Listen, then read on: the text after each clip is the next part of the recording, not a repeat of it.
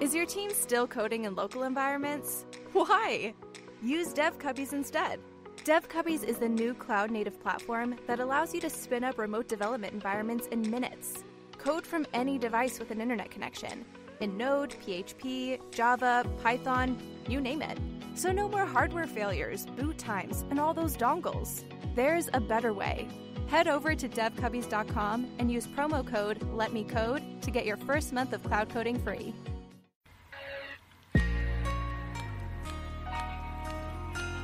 Welcome to the Oh Hell No podcast, where I, Keisha Nicole, delivers a daily dose of passion, purpose, and struggle by interviewing people who are living their best life doing what they love. Here on this podcast, every Oh Hell No moment serves a purpose. Now let's get started with the show.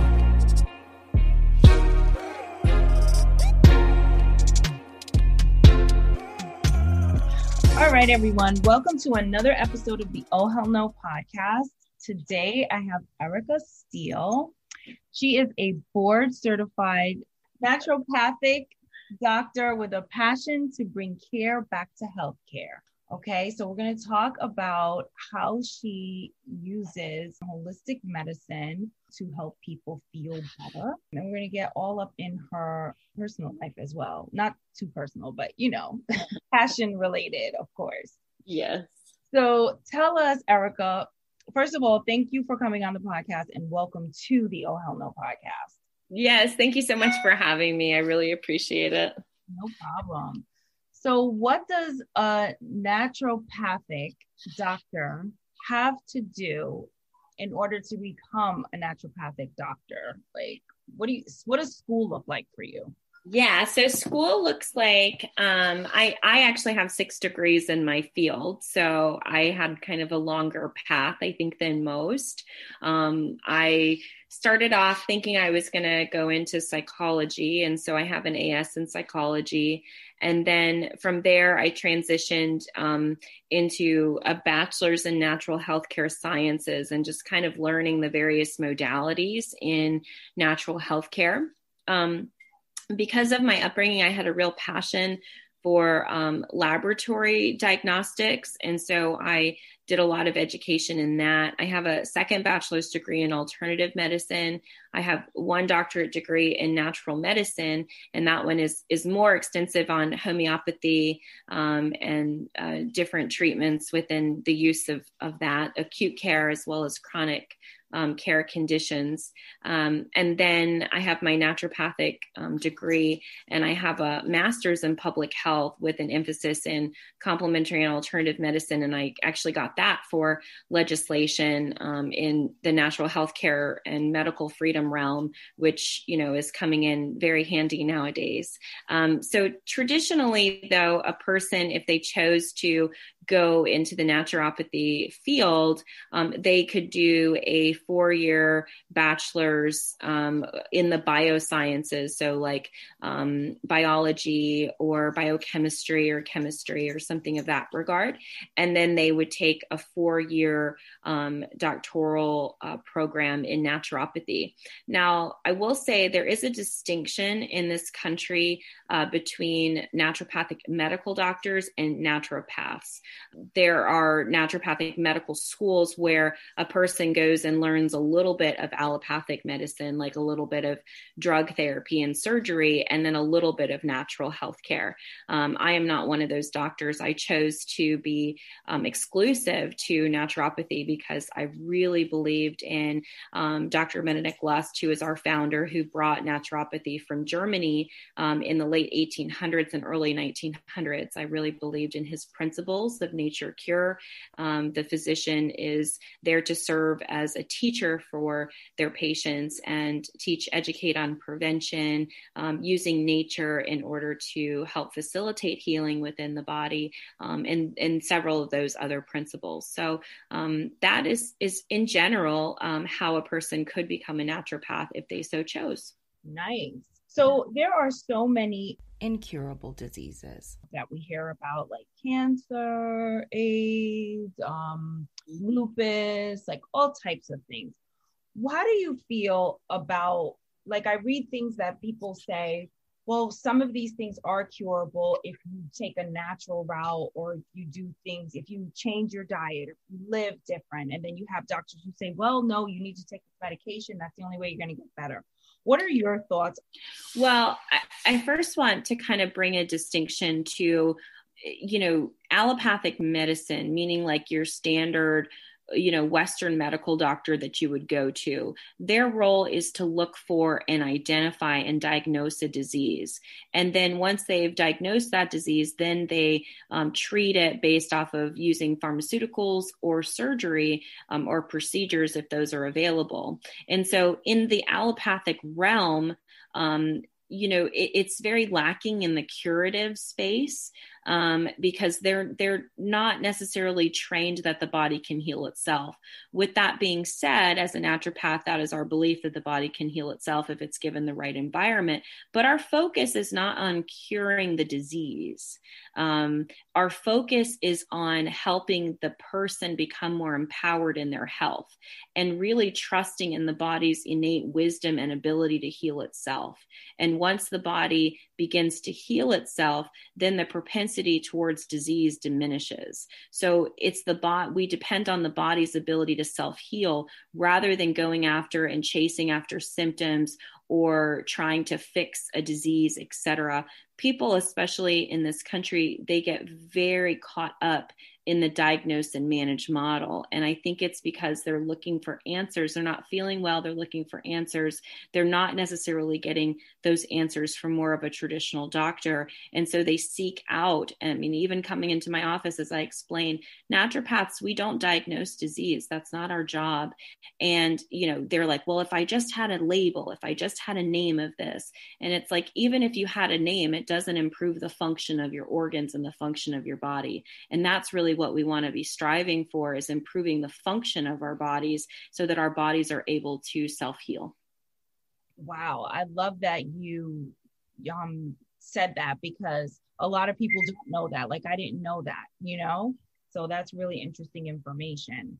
So like, if I went to the doctor, like I have lupus, right? And thank God my lupus is not bad. Like, it's very controlled and I'm fine. But if I went to like you per se, you would be working with me to help me to be at my best health so that I could take care of my body, so that I wouldn't have flare-ups and things like that. Is that how it works? Yeah. So how it works is a person comes to my office.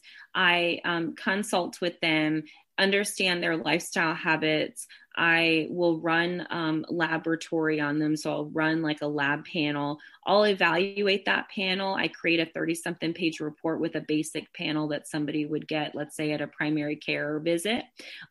We run our labs and then we determine, what the causes are. And the causes typically are nutrient deficiencies in the body, accumulated toxins, overall organ health and function, in areas of prevention. And so then looking at kind of that general overview, I then break it down into a step-by-step plan, and I educate you on what your numbers look like and how we can go about improving your numbers. So everything that we do is based off of data and based off science. And that's why I love what I do, because it's not theoretical. It's not like generalized information. It's very specific and very intimate and very bio-individual to the actual person. So even though you come in and you have a diagnosis of lupus, your treatment plan could be potentially very different than, let's say, another person who comes in with that same diagnosis.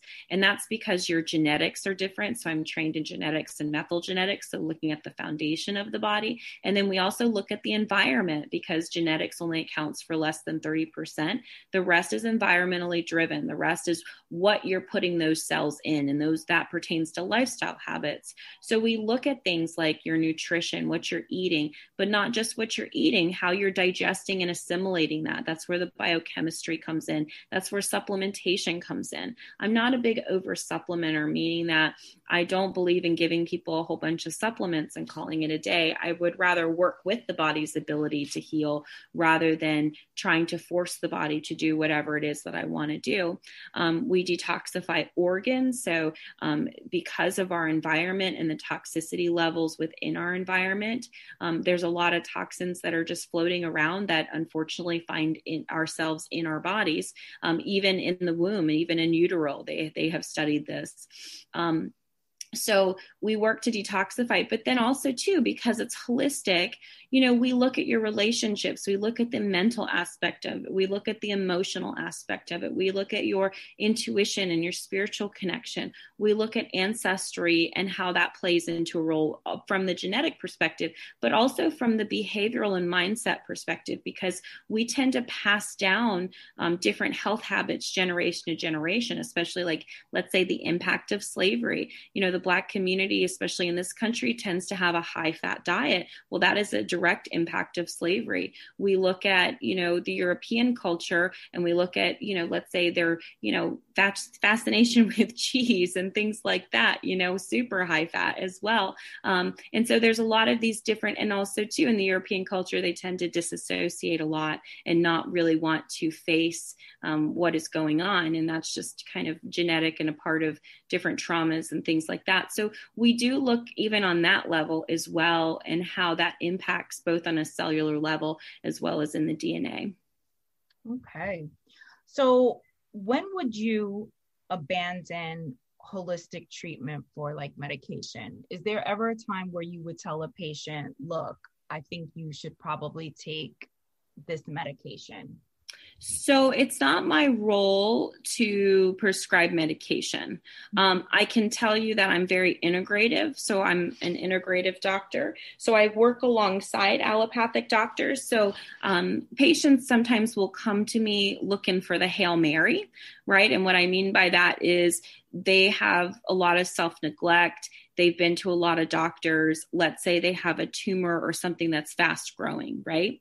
And then they come to me, and because I'm a scientist, I look at the case, I look at the diagnostics, I look at, if they have MRI, CTs, et cetera. I look at their lab work, I look at the chart notes from the other doctor. And sometimes I have to say, you know what?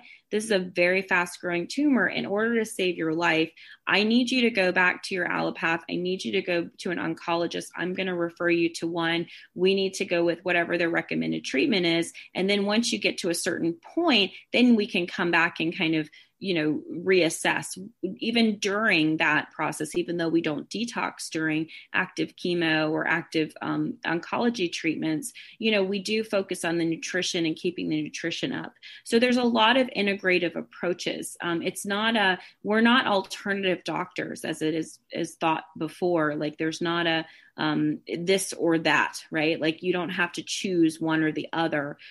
We really work together very seamlessly. And that only happens if the provider has a deep understanding of naturopathy in and of itself in its purest form, and how allopathy works with it. Some of the older, more traditional naturopaths, the ones that don't have as much of the bioscience training, they just have more of like a certificate, they're trained more in alternative medicine, meaning that there's no diagnostic or no scientific backing to what they're doing. They would just kind of give you an herb or give you a supplement or something like that. The type of naturopath that I am is far more sophisticated in the sense that we're always using science, we're always using data to be able to gauge the treatment. And so I can look at a case and say, you know what, we need to do X, Y, and Z. Or I can look at lab work and say, you know what, you haven't been diagnosed with this, but I need you to go to an endocrinologist because I think you have Graves' disease. And so go to this particular endocrinologist and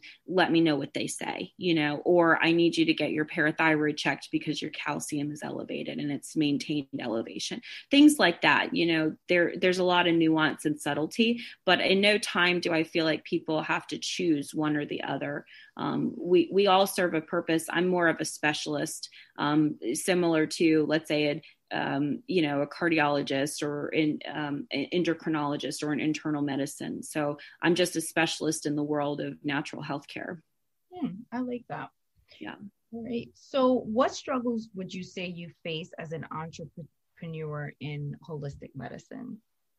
I think the miseducation is, I think, one of the biggest challenges. I think people think they know what holistic healthcare is, and they think they know what natural healthcare is. So you're kind of, fighting through that. And then also just when you're working with people on change and the resistance that people come up, people don't typically come to me when they're well, unfortunately, or when they have healthy habits, unfortunately. They typically come to me after they have exhausted all options, or they've been to every doctor underneath the sun, and they're really very, very unwell. And so some of which, when they come in, don't necessarily trust doctors, haven't been to a doctor in a long time, are afraid of doctors. And so there's a lot of nuance when it comes to that, in terms of there's a very small margin of error, and I really have to work at earning their trust, which can be definitely challenging. Yeah, I'm sure. So what is your most impressive case to date regarding a patient that came in with a problem that you were able to mitigate and kind of help them get back to a healthy place? Yeah, I mean, that's such a hard question. And here's why. So I've treated over 30,000 people, and each person is so unique, right?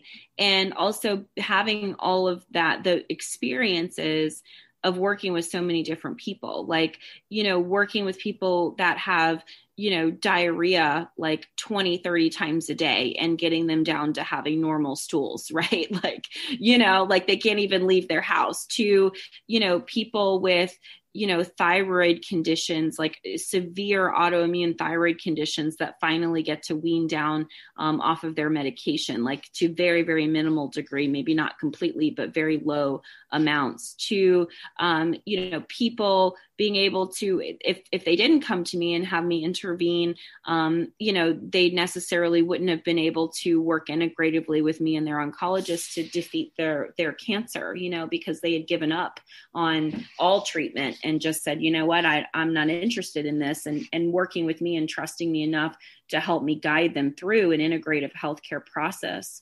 I think even neurologically, I've worked with children that have been on tons of different psychotropic medications, to the point even of being suicidal. When you have, an 8-year-old child, pulling knives on their parents because of all the different psychotropic medications, and me having to come in and neutralize all the medications and say, you know what, psychiatrist A, B, and C, if you do not pull this patient off of these particular medications and allow me to do my work, I'm going to have to step off this case, because this is not healthy for this little child, especially in developmental state. And in that particular case, she's doing 1,000 times better. She's been my patient since she was 3 years old.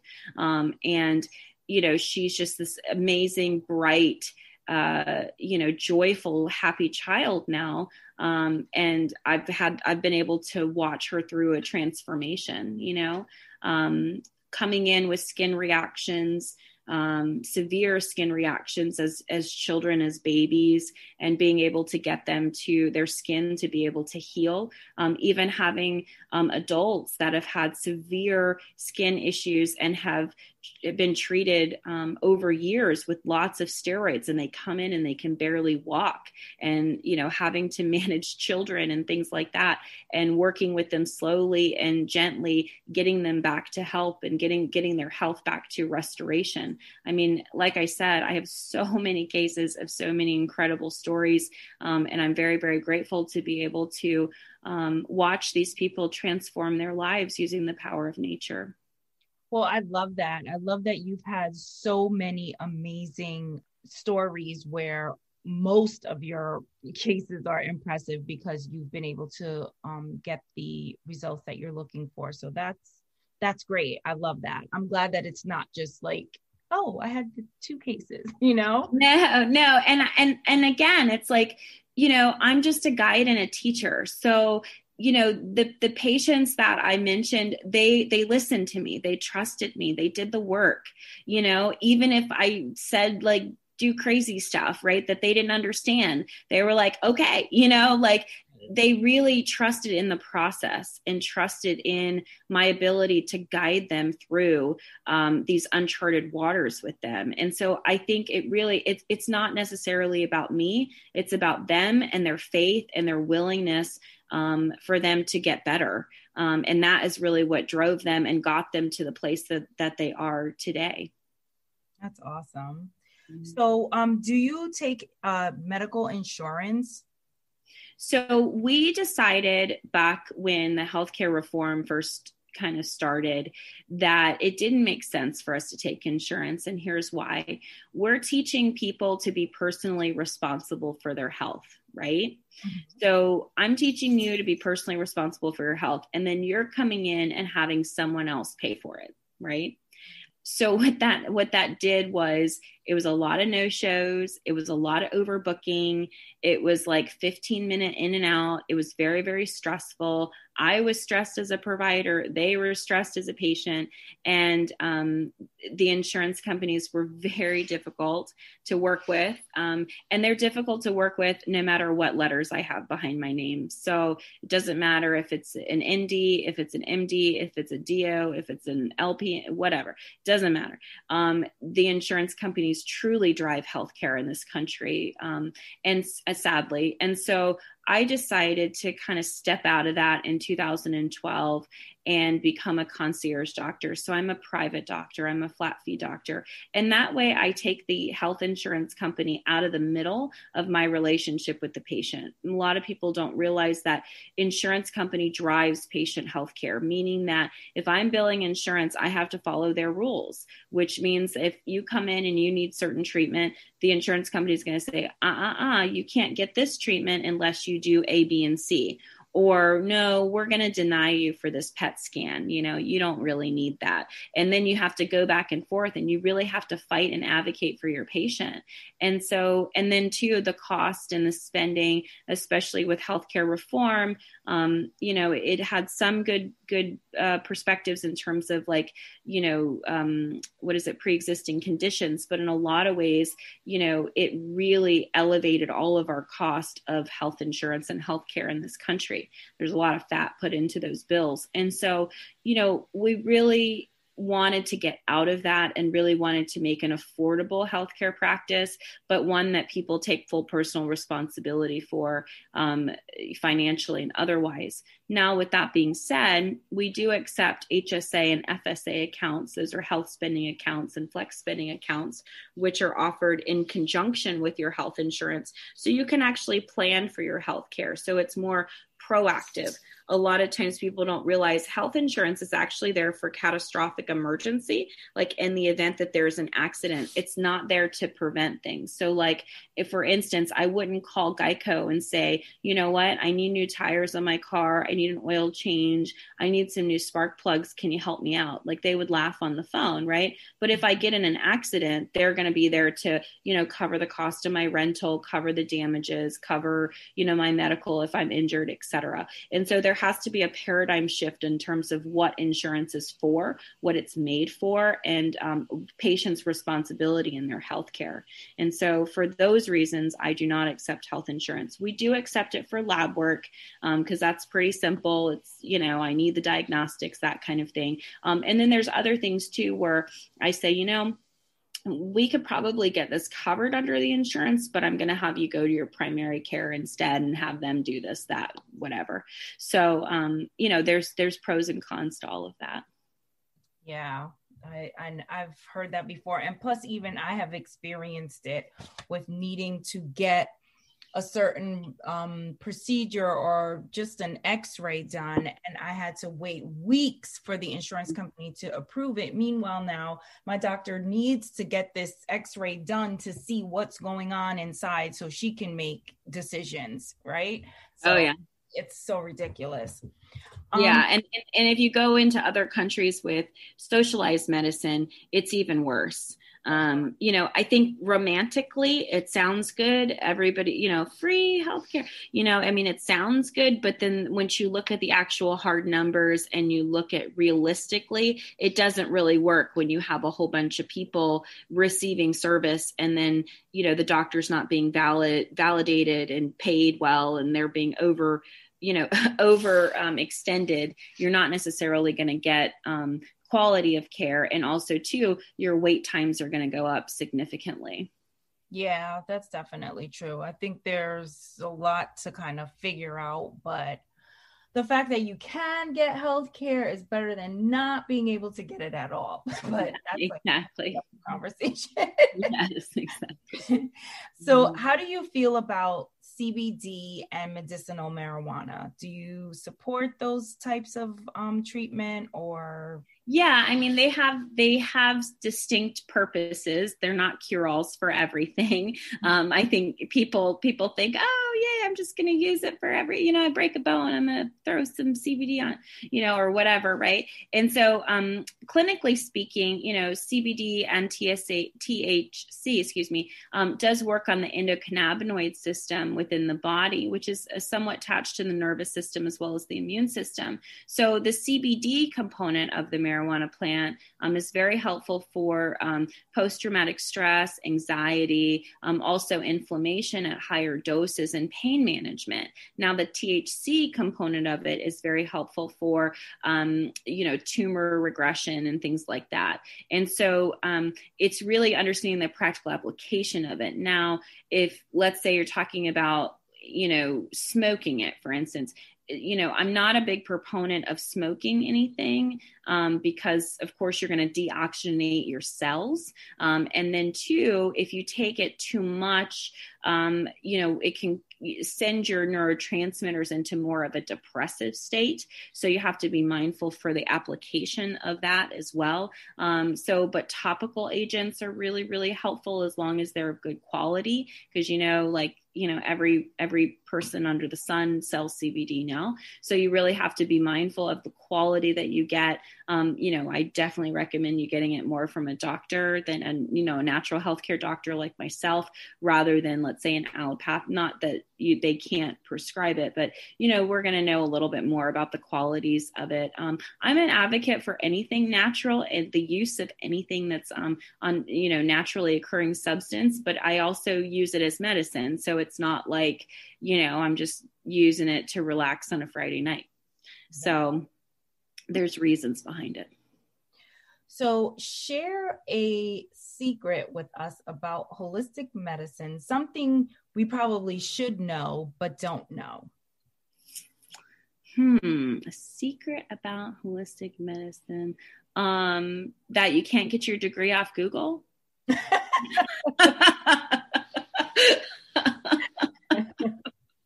That, I read stuff in books instead of watched 10,000 hours of YouTube.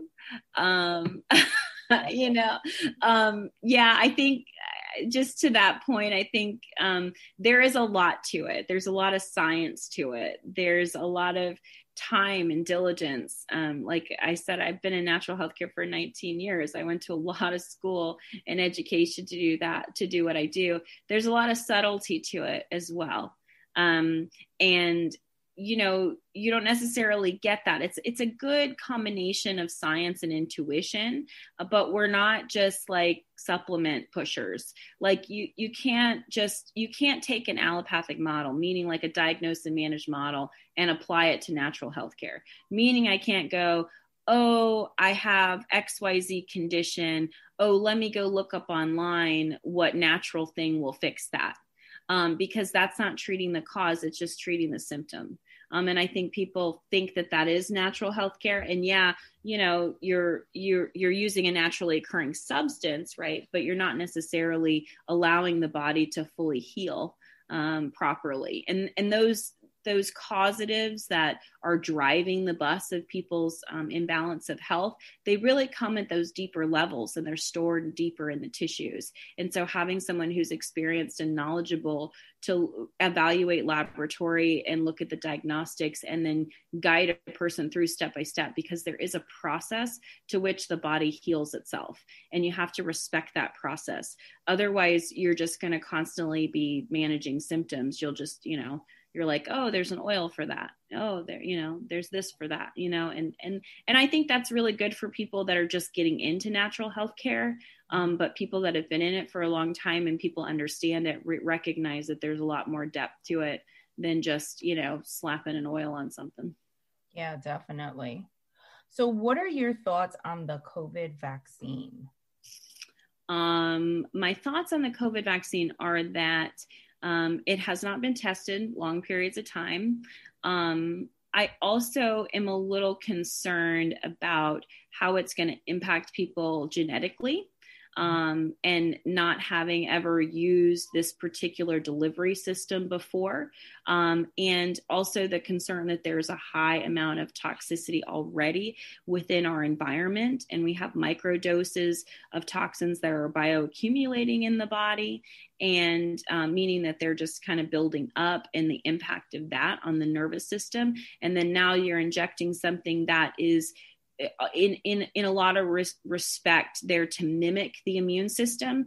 I'm just concerned about creating not only allergic responses, which have been reported, but also creating autoimmune conditions, which we're also kind of fighting an uphill battle right now, just because of the level of toxicity and the lack of nutrients within our food supply as it is currently. So, we have some challenges with that.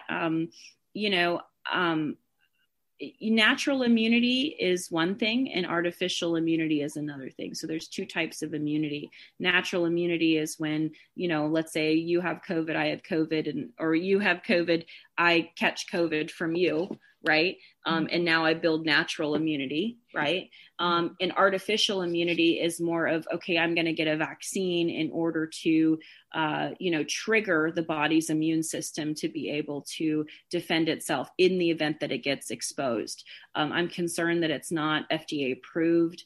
I'm concerned that there are no long-term clinical trials. I'm concerned that the people that are kind of testing this thing out, what health implications that they're going to have long-term, not to mention in our DNA, and what's going to happen to future generations as well, because we're already seeing lots of toxicity actually going into the DNA. Of course, this is not quote unquote scientifically proven, because they dismiss genetics and methyl genetics so far in our society as a form of diagnostic. However, from what I've seen in the methyl genetics, we've got a lot of instabilities within the genetic code, specifically around handling this amount of toxic agents that the body's being exposed to. So, I'm a naturalist. I'm all about allowing the body to heal itself. I believe that God gave us an immune system, and that I believe that he kind of knew what he was doing. I don't necessarily think that humans have a really good track record of trying to do better than God. And so I think that when we start to act like God, we start to create more consequences for ourselves that we have yet to be able to really experience and see. Yeah, I agree. So with the work that you're doing, do you feel like you're doing purpose-driven work? And if yes, share a moment that made you feel like this is definitely purpose-driven for me, or like this is the work that I'm supposed to be doing in my life. Let's see. Well, I definitely feel like I'm purpose-driven. I feel like in a lot of ways, I feel like my life is not my own, because I feel like it's so purpose-driven, right? So I have to kind of carve out my own life in the midst of this big mission, and that I have, for the world to be able to embrace natural healthcare and understand it.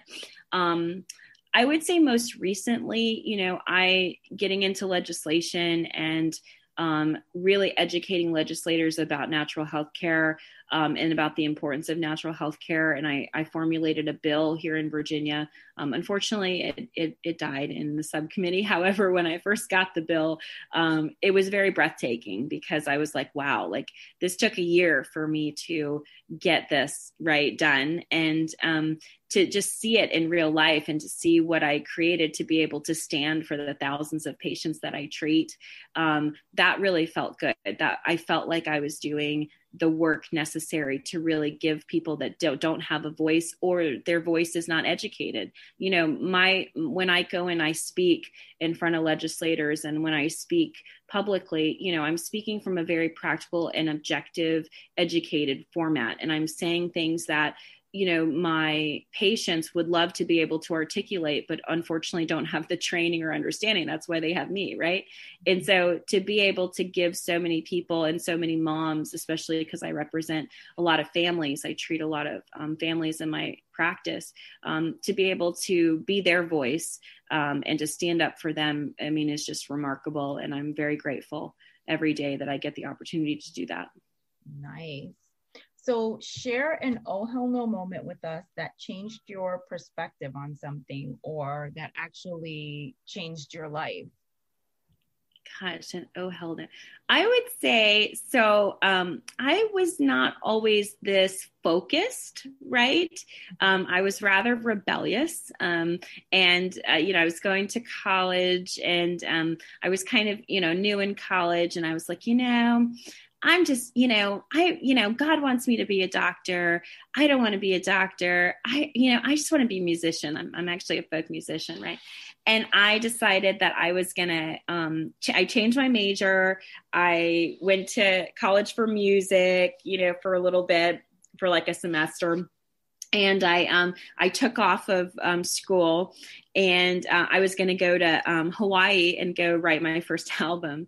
And, it was so fascinating because I'm not really good at getting on planes on time, right? I've like had a string of these things where I just I don't know what happens. And so I was late for the plane. And so I was driving my car in the desert. I lived in Arizona at the time, and I was driving like crazy fast, and I blew a tire and rolled my car and broke my neck. And I woke up 2 weeks later. Needless to say, I missed the plane. I took the helicopter instead to the nearest hospital in Vegas. And I woke up with this concussion and a halo on my head.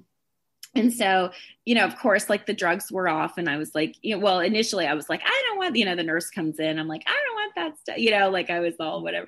And then they wore off, and I was like, oh my God, and so, bring it back.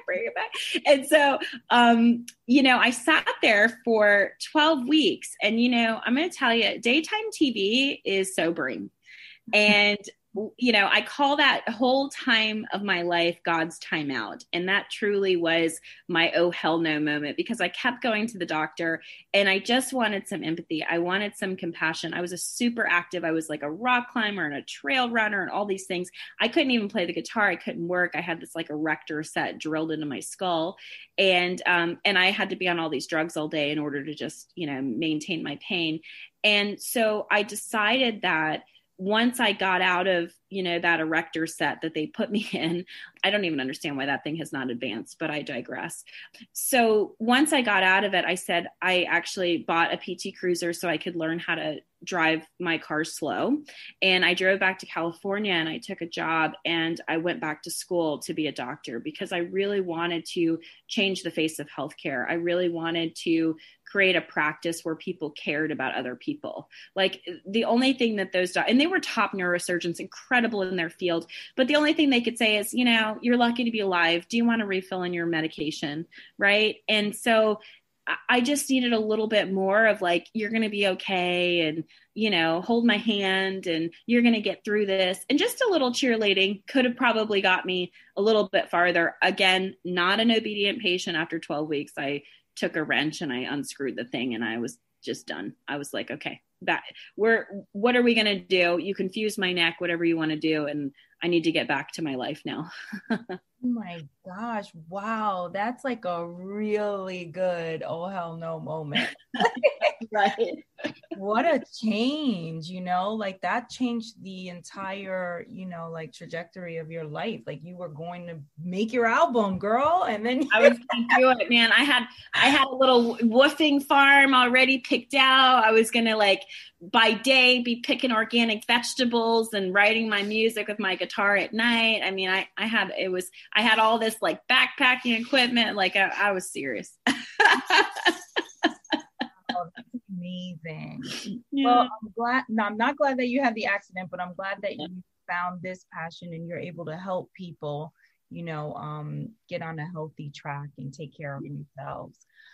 So please tell us how we can connect with you, where we can learn about your practice, and if you have a blog or anything like that. Yes, of course. So my website for my practice is holisticfamilypracticeva.com. I'm on all the socials. So I'm on LinkedIn. I'm on, Dr. Erica Steele. I'm on YouTube. I'm on Instagram, Facebook, and I'm also on Facebook and Instagram as Dr. Erica Steele. And that's more of like my public speaking and my legislative work.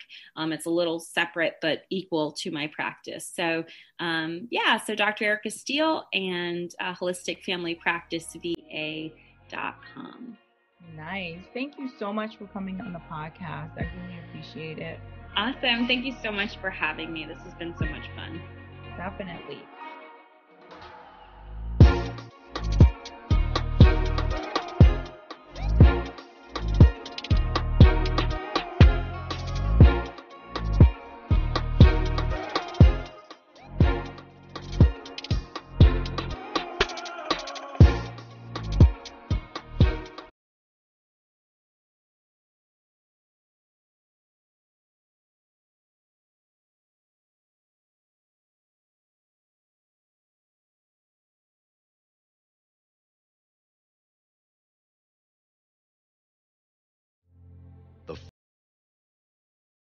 The F-150 Lightning, the E-Transit van, 3 of America's most iconic popular vehicles. They've been fully electrified, and they're making the revolutionary feel familiar. We've got a feeling they'll help make electric vehicles even more popular for all Americans. Call it a hunch. Ford Electric Vehicles, built for America, built Ford proud. At T-Mobile for Business, unconventional thinking means we see things differently, so you can focus on what matters most. That's why we've become the leader in 5G, #1 in customer satisfaction, and a partner who includes 5G in every plan, so you get it all. Unconventional thinking is better for business. Open Signal awards T-Mobile as America's fastest 5G network USA. 5G user experience report July 2021. Capable device required. Coverage not available in some areas. Some uses may require certain plan or features. See T-Mobile.com. For JD Power 2020 award information, visit jdpower.com/awards.